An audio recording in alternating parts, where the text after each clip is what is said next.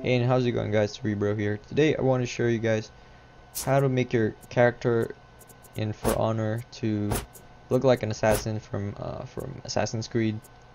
So the first thing you want to do is you want to pick the character that you want, and from there you want to go to customization, go to appearance, and go to any armor that you want to change, and from there go to symbols, and on symbols you want to pick the Assassin's Creed Syndicate symbol.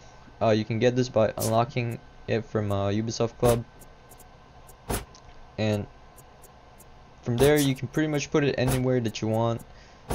For the color, it's completely up to you. It doesn't really matter. But other than that, I hope you guys find this helpful. Leave a like, comment, subscribe if you haven't, and I'll see you guys in the next one.